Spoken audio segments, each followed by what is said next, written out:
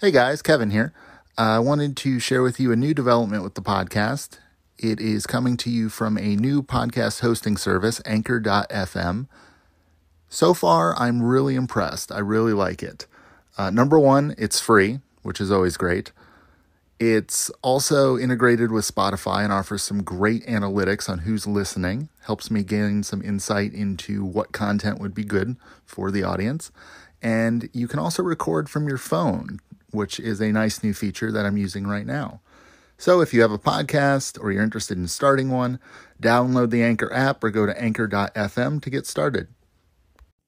The You Can't Make This Up History Podcast, bringing you strange but true things from the past. It's not the average history that you learned in school. We're bringing you the heroes and bringing you the fools, and stories that are just too crazy to believe. The stranger than fiction and super unique.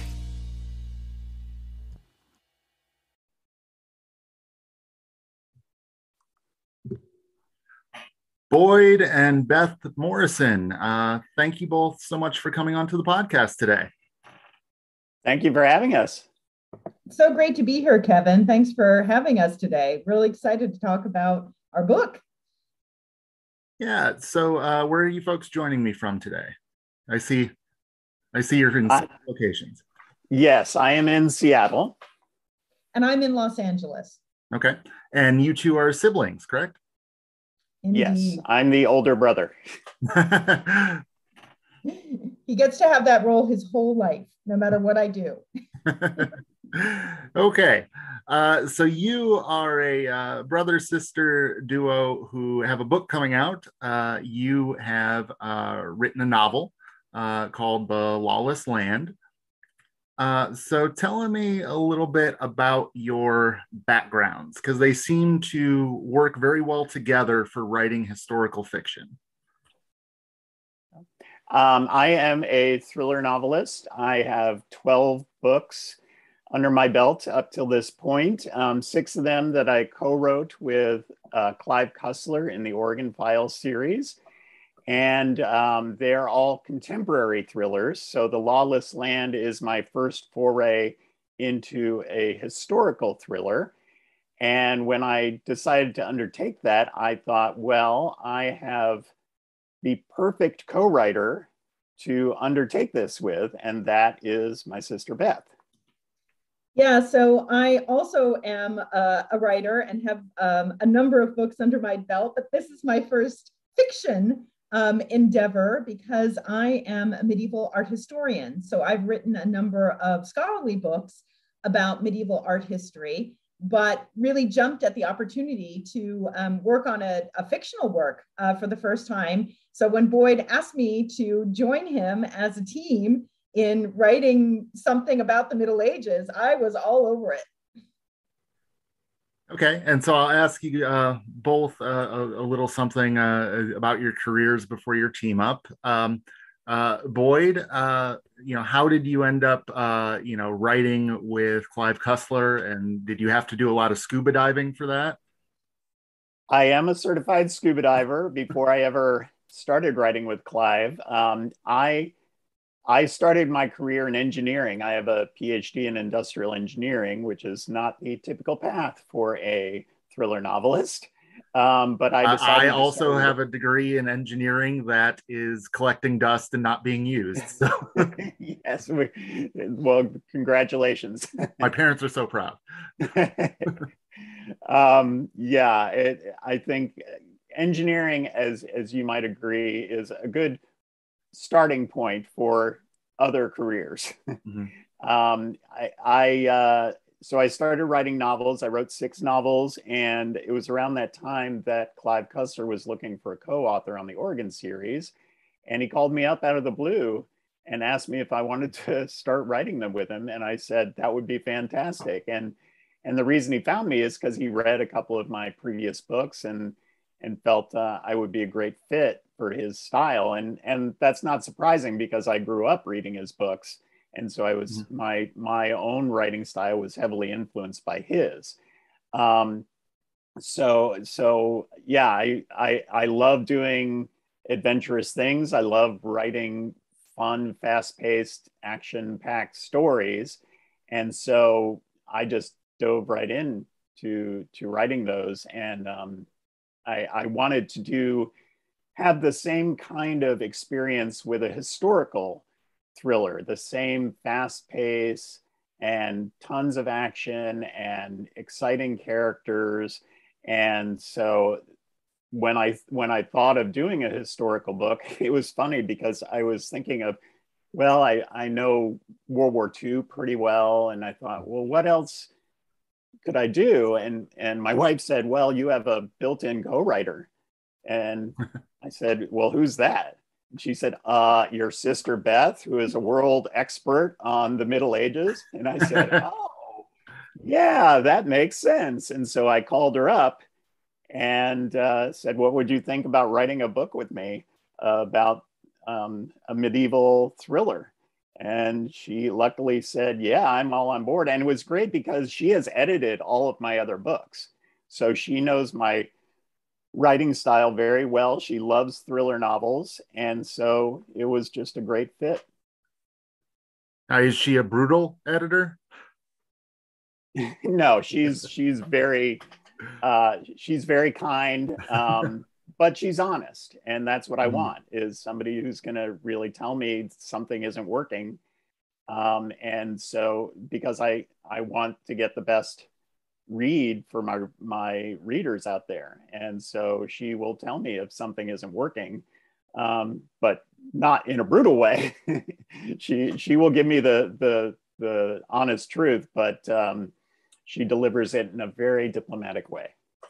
Well, and I think that's where the sibling relationship helps so much, because Boyd and I have always been really good friends ever since we were little. And I think that kind of shared background and the kind of trust that builds up over 50 years between siblings really helps out when we're trying to write something, because we know each other so well, we know our thought processes.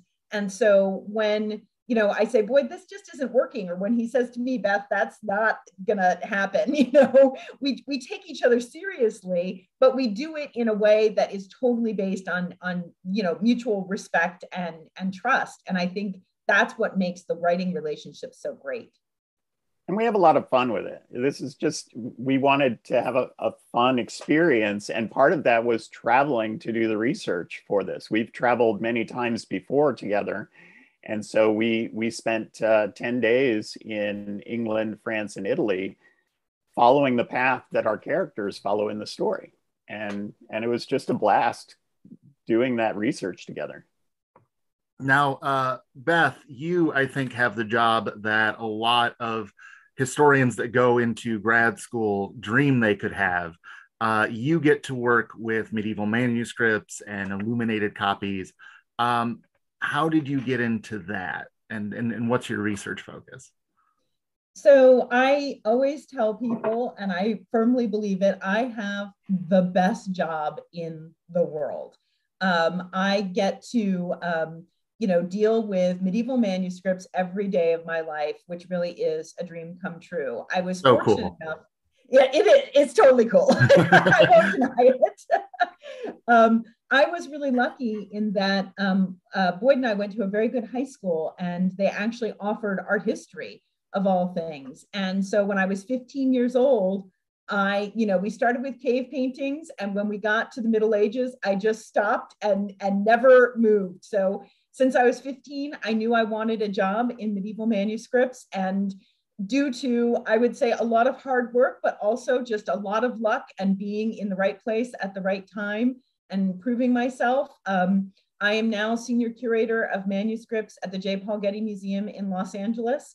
And I encourage everyone out there to come see our manuscripts exhibitions, because they are fabulous and interesting. And it's an art form you're not really going to run into in any other museum on a regular basis. So please come.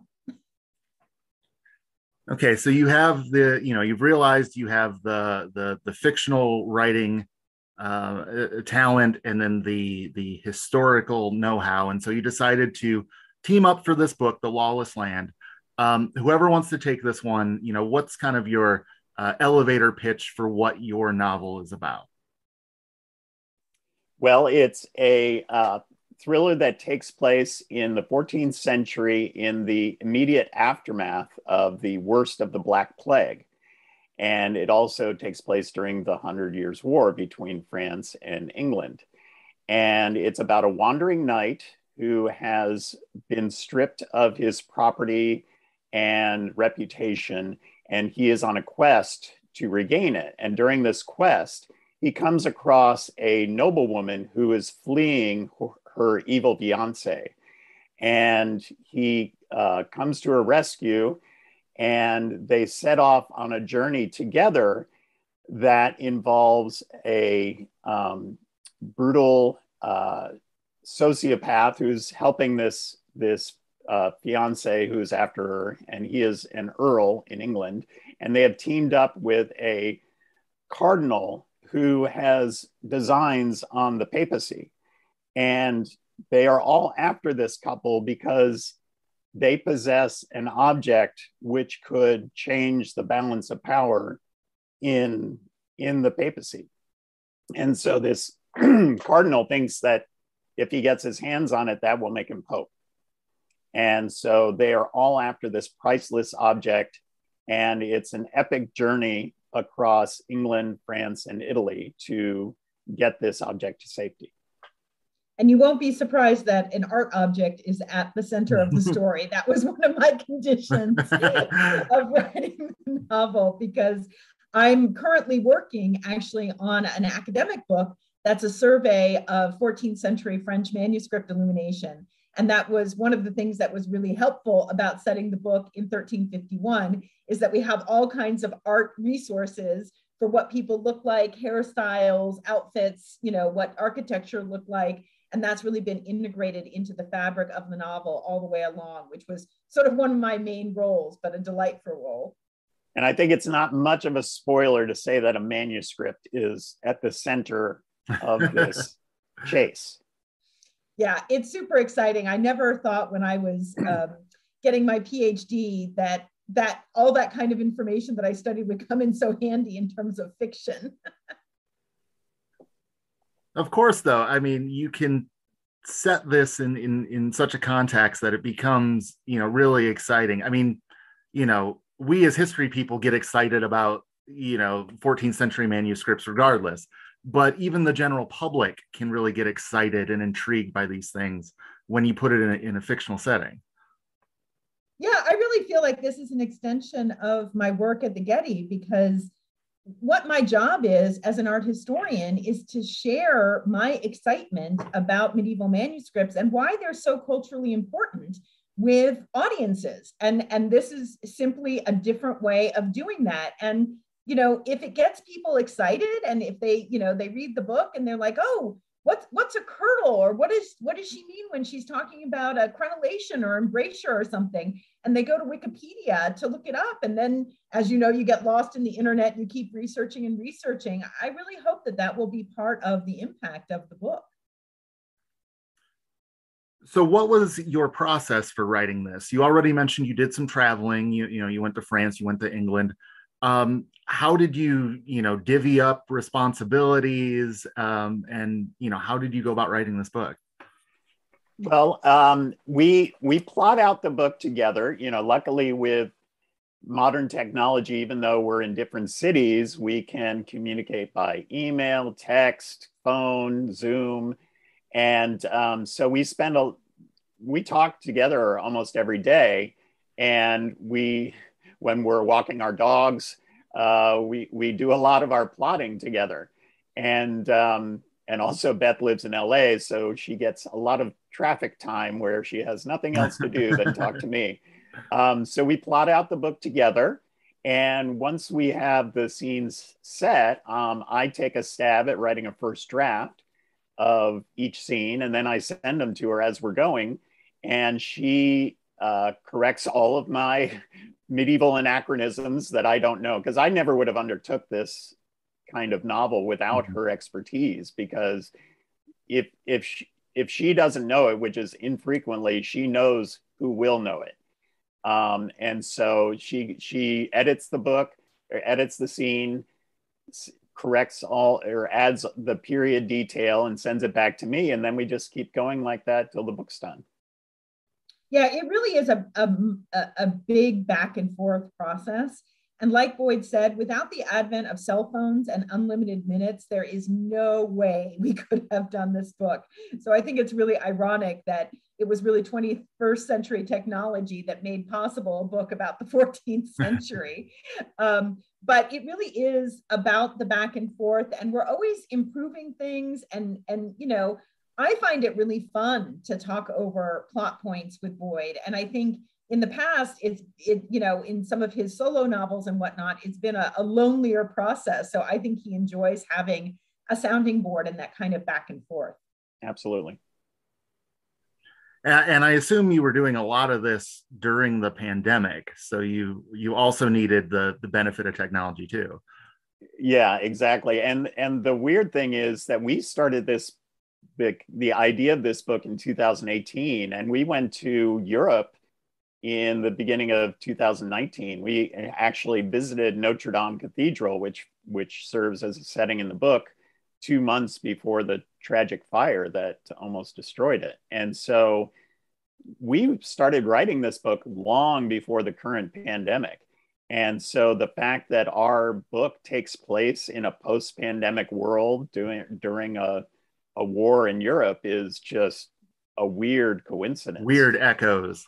Yeah, but I think it kind of shows how things, even though it's 670 years later, our book takes place in 1351. It's sad that things don't really change that much. Mm-hmm. Yeah, I was thinking a lot about that during the beginning of the pandemic because, you know, we had been writing this novel and, you know, I have done some academic work on the Black Plague. And it was amazing to me in those days in March, especially right when the pandemic started, that it was basically exactly the same as the medieval experience. We were all huddled in our houses. We were tracking the way that the plague was coming closer and closer and closer to our hometowns, just like they did in the Middle Ages. And there was still nothing we could do except wait it out. And as you know, Kevin, the word quarantine comes from the medieval idea of 40 days, 40, that which the amount of days that ships had to stay at sea before the people could come off. And what did we all do? We did 40. You know, that's exactly what we were trying to do. And so that kind of collapsing of the two time periods was really fascinating to me. And the fear was real. And of course, this pandemic was nothing compared to the Black Plague and what they went through psychologically. But you think about how much our society has been altered by the events of the past 2 years. It really helped inform our understanding of what our characters were going through. Yeah, it is, you know, very surreal because I've read, you know, a few articles and things on previous plagues at different points in history. And you read some of the primary sources from those periods and the things they're saying, you know, having lived this myself, it just, I get it. I get it. Exactly. It really is amazing how, you know, and thank goodness now we can get the vaccines and we do have medical care and advanced hospitals to help save lives. But you can imagine what this pandemic would have been like had it happened in the 14th century. It could have been very similar because people didn't understand then that actually staying away from each other and how it was transmitted. And they didn't have any kind of, you know, sophisticated care in hospitals in terms of ventilators and all that kind of thing. It could have been almost exactly the same. Hey guys, I want to say thank you for being a listener of this podcast. I hope you're enjoying it and that you're learning a lot. I wanted to take a moment to tell you about a way that you can support the podcast through the show's Patreon. Over at patreon.com, you can support the show for as little as $1 a month.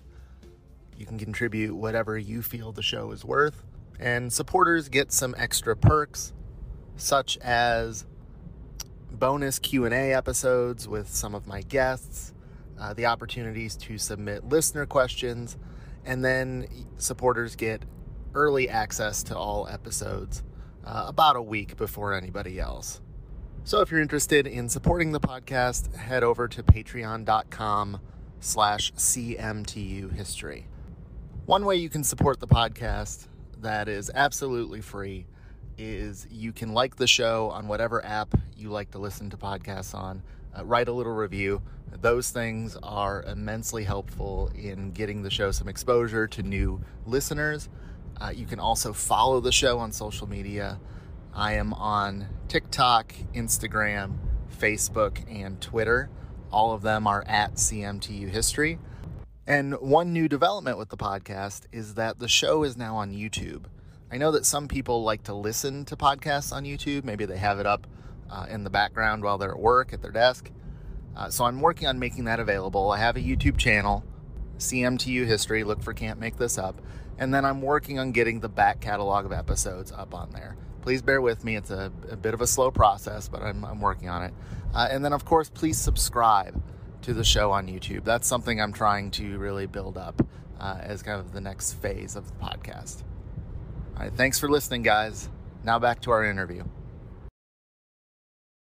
Okay, so historical fiction, I'm a big fan of historical fiction. It can be a lot of fun. It can be informative. But I have noticed that sometimes historical fiction can also fall into a trap of wanting to show how much research went into the book. There's a good balance there. How do you guys approach that balance?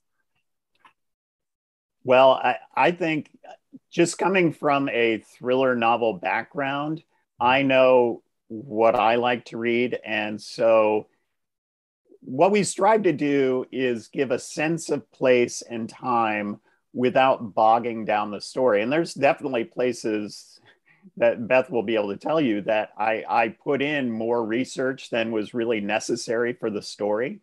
And she was very good about telling me, no, we don't need to know all that. We need to move on and keep the story flowing. And yeah, I think because we do so much research, we want to include all that because we've spent so much time doing it. But after you add it in, it's much easier to strip it out and say, okay, this is enough to give the sense of what's going on in this time period without dwelling on it. And so, yeah, it's a fine balance. I think a really good example of one way to handle it is that we had a scene near the beginning of the novel where our characters are going for the feast of the translation of the body of St. Thomas Becket at Canterbury Cathedral. And we originally had like 2 paragraphs about the death of St. Thomas Becket and why they were translating his body and why that was different than his death date and all this kind of thing. And it was exactly as you said, Kevin, like, and it's like, and the editor actually was the one, we had a fantastic editor, and she said, this totally stops the story, you've got to delete it. But we also felt like we had to get the reader to understand why Thomas Becket was a big deal and why all these people would be there. Your average reader won't know that. Exactly, have no idea. So Boyd and I redid the scene, I think, in a really interesting way, where we had the 2 main characters who are both interested in history themselves have a debate about the different primary sources about the death and the translation of the body, so that it was through dialogue, and it actually showed some of their characters, because she wanted to argue one way and he was like, well, I can't believe a woman is arguing, like sort of like get some depth into him figuring out who this other character was. And I think it ended up working really well, don't you, Boyd? Oh yeah, I think it's much more interesting if they're, and we get to have them be have clever dialogue, hopefully, about this incident, and because it's such an interesting historical event where there are different stories about what exactly happened, and so we could easily make that into an argument between them about what really happened, because I think as historians always have differing viewpoints about what exactly occurred in a historical event. And so it made it a much more interesting discussion about it, rather than just making it an info dump for the reader.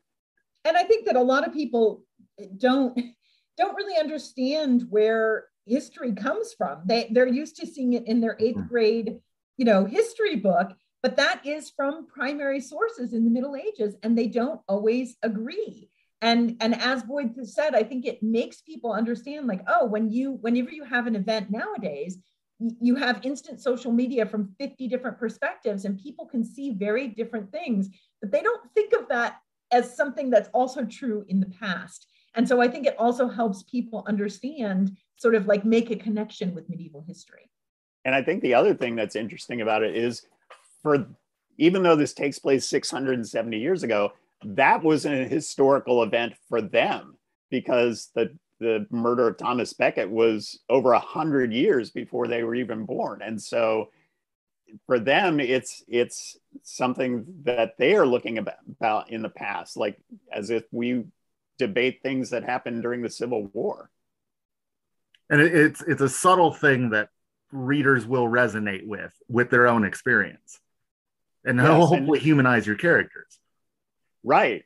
And hopefully either people will be familiar with Thomas Becket while they're reading it, and it brings up things that they've thought about, or, as Beth said, it introduces them to something a fascinating historical event that they didn't know about before, makes them want to go learn more about it. Yeah, and as you've mentioned a little bit earlier, your book can also be seen not just as entertainment for reading, but also as an educational tool. Yes, yeah. First and foremost, for sure, we wanted to make this an entertaining story. The educational aspect is certainly part of that, sure. But that's more of a secondary aspect. And one thing that we did, Beth actually wrote an afterword at the end of the book that talks about what is real historically and the very few things that we made up for the story. And so I think that will give all people also another way to look at the historical events in the book.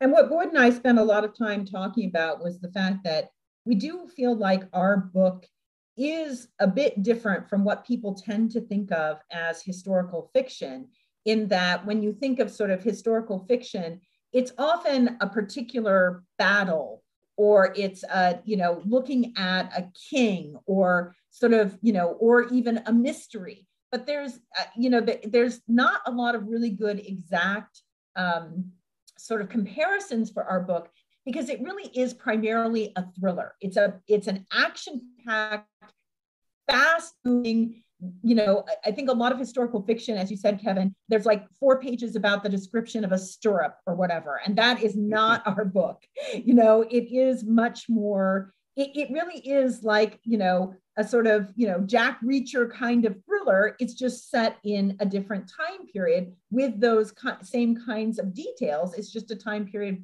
most people are not as familiar with.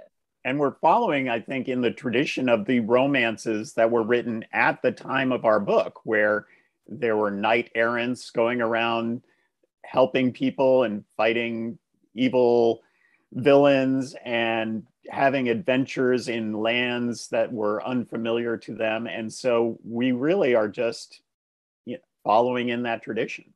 Yeah, we're sort of reviving an old genre rather than inventing a new one. And as Boyd said, if anybody out there knows medieval romances, and that term just comes from the word roman, which means that it's in a Romance language.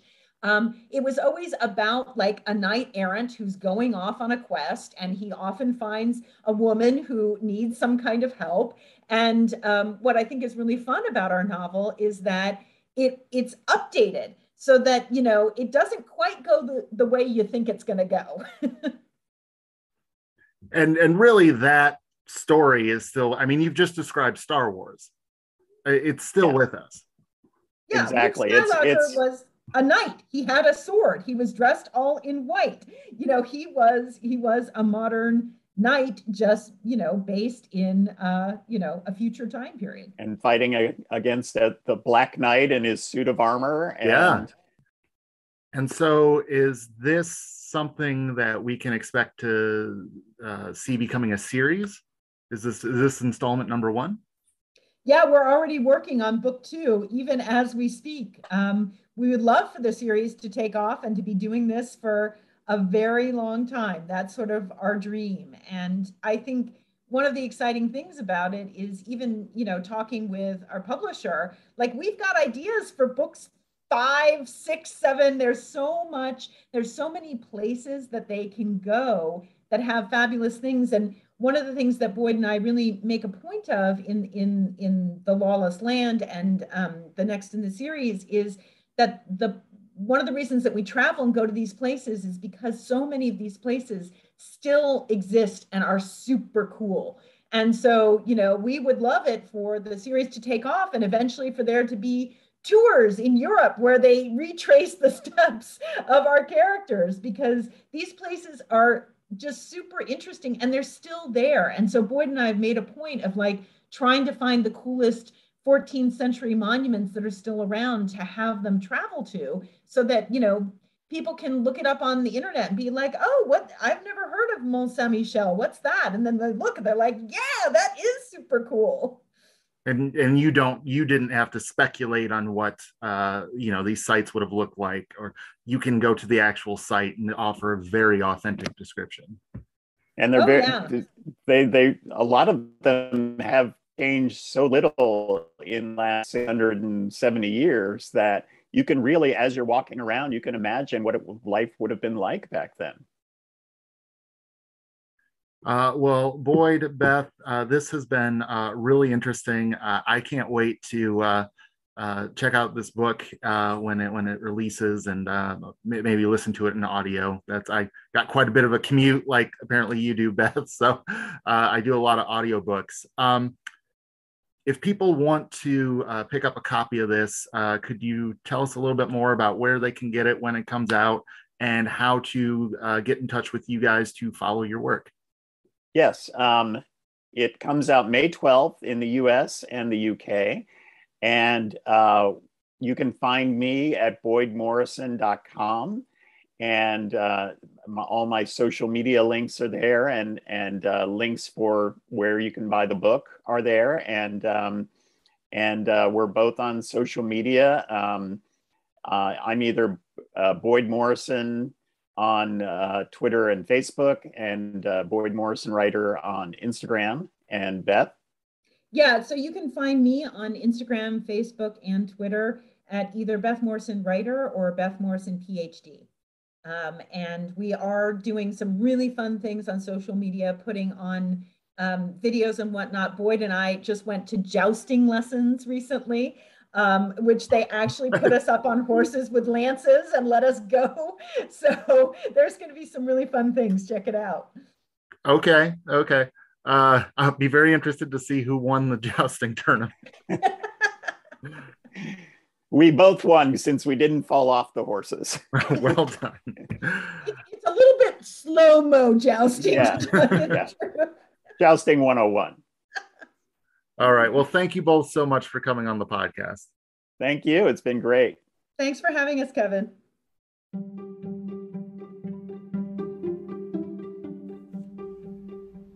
Hey, gang. I hope you enjoyed this conversation I had with Beth and Boyd. If you would like to pick up a copy of The Lawless Land, I have included a link for you down in the description of this episode in your podcast app. And then I hope you will join me again next time, where I will be talking with Paul Craddock about his book Spare Parts on the History of Organ Transplants. Until then, see you next time.